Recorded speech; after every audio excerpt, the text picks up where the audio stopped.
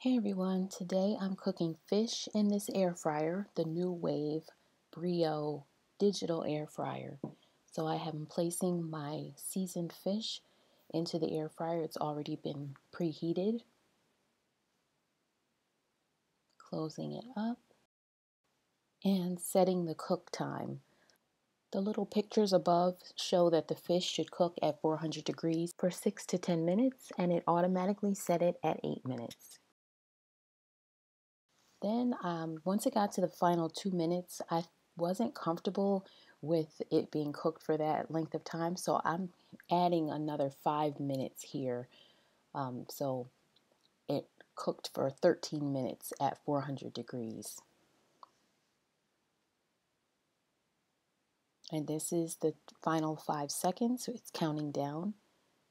And at this point, I actually could smell the fish. I couldn't smell it before, so I didn't think it was done enough. So now it's all done. And I'm just going to push that back and open this drawer. And this is how it looks. This is tilapia.